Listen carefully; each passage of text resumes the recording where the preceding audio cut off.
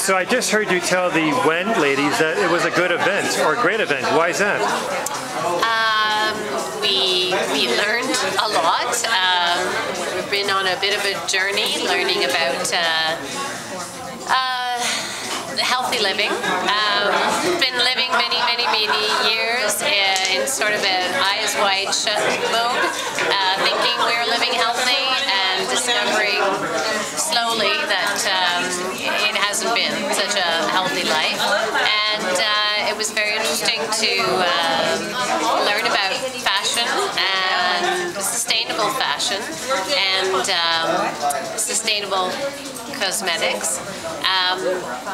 We're becoming more and more aware of it. We were asked when we arrived to play a little game, identify the most toxic shampoo. Right.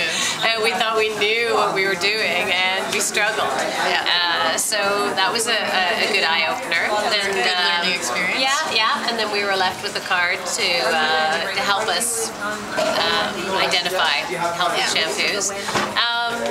So many options are out there. Yeah, it's encouraging. You really, healthy living and healthy dressing seem to be limited to the granolas. And you don't have to have hairy armpits and wear Birkenstocks. And dress in a muumuu, right?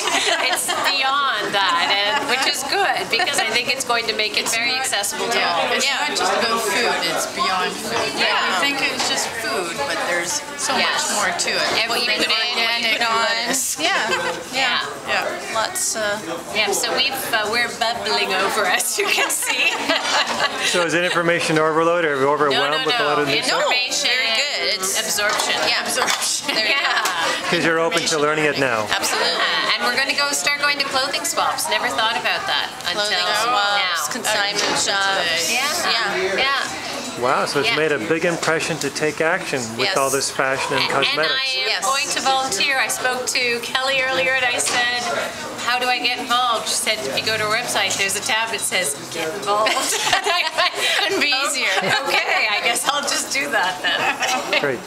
So can I ask you what kind of background of this, profession your ladies come from?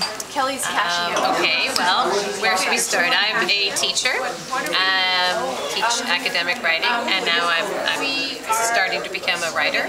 And I've got environmental studies behind me, and now I work for an environmental consulting agency. And I used to be a ballerina, now I do Thai massage and teach Pilates.